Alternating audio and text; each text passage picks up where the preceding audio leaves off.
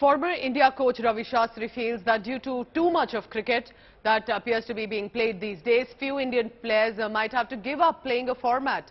He also talks about coach Rahul Dravid's performance with Team India so far in this conversation with my colleague Rahul Rawat.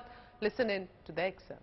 Virat Kohli पे ही अगर थोड़ा सा एक extension, you were the first one, in fact आपने उस वक्त suggest किया था कि विराट कोहली एक फॉर्मेट छोड़ सकते हैं, एंड नोइंग विराट आपने ये भी कहा था कि द शॉर्टेस्ट फॉर्मेट जो है वो रेड बॉल रखेंगे और शॉर्टेस्ट फॉर्मेट जो है T20 वो पहला फॉर्मेट होगा अगर वो छोड़े।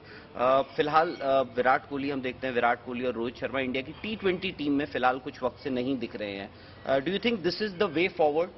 I think not just with Virat and Rohit, it will be with a lot of players because there's too much cricket. The volume of cricket is so much. You know, for all you know, India might be playing a test series somewhere, but a T20 tournament might be going on somewhere else with an Indian team. You know, many times even when I was a coach, we were in one country, India was in another country playing England, Sri Lanka or you know, someone proper. So it's going to happen, and you'll have to, you know, see what is important in that year, and accordingly get the players primarily focused in playing those games. So if there's a World Cup of 50-over cricket coming, emphasis should be 50-over cricket. Then if there's a year where har saal ek T20 tournament, ek World Cup hota hai, if the emphasis is on T20, then you decide who your nucleus of 15, 18 players, and they should be playing. So it's not just Virat, or it will be everybody. As Rahul Dravid's predecessor, और अगर आप, क्योंकि mic भी अब आपके हाथ में रहता है, एज कमेंटेटर और एक्सपर्ट, आप कैसे देखते हैं उनका स्टेंट? क्योंकि शुरू हुआ था बड़े फैनफेयर के साथ हुआ था कि राहुल द्रविड़ आ रहे हैं। टाइम तो लगता है भाई, मुझे भी टाइम लगा, उसको भी टाइम लगेगा, लेकिन राहुल को एक एडवांटेज है कि वो एनसीए में भी था, वो ए टीम के साथ भी था और इधर भी है, तो काफी एक्सपीरियंस्ड है कंटेम्प्रेरी क्रिकेट प्लेयर्स के साथ भी, सिस्टम के साथ भी, बट गिव हिम टाइम।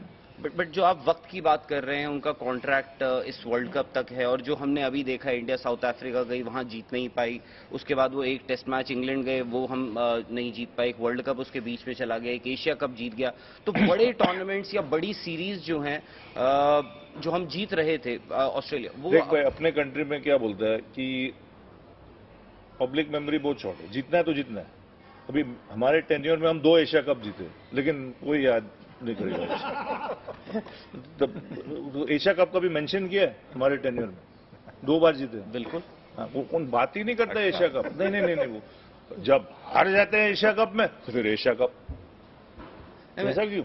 मैं नंबर ऑफ, अगर आपसे आप तो मैं बता रहा हूँ, कोशिश रहता है भाई, ये देख सबको चाहिए जीतना, इंपॉर्टेंट है you put your best foot forward, you know, and see what happens. कभी कभी you don't play your best cricket, still you will win the game, you know, but you got to be extremely lucky for that to win a world cup. Very few teams win a World Cup by not playing well on that day.